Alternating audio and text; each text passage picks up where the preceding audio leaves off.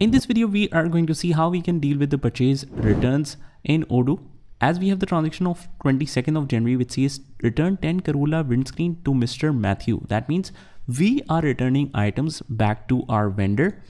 So it's at 400 per unit and it's 10 Corolla windscreens.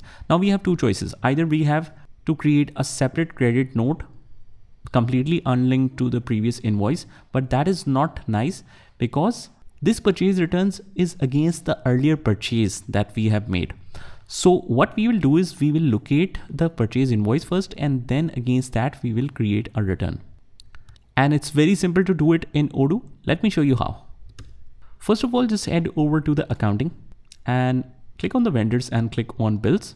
Now we have the bill here for Mr. Matthew right here. It's 29,500. It's already posted. Let's just open this.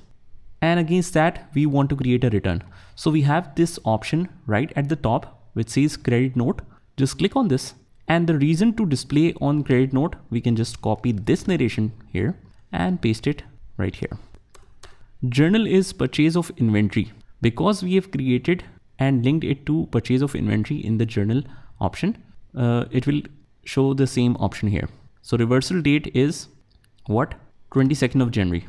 22nd of January. Now it says reverse or reverse and create invoice. I'll just click on reverse and it will create a draft credit note.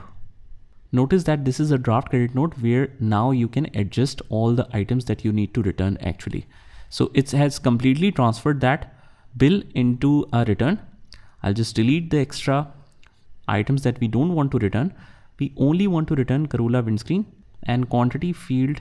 Let's enable the quantity in the product. So quantity is 10. Product is Corolla windscreen. Let's check the journal items. Item is returned back, so it should be deducted from the stock. So it's credit, and accounts payable against that is debit because it will reduce the overall balance. So that's perfect. 22nd January is the date and all set. Just click on confirm. And now if I want to check the returns, I just click on the vendors and click on refunds, and here is the reversal created right here. And this is how you do it. Just try this by yourself and I'll see you in the next one.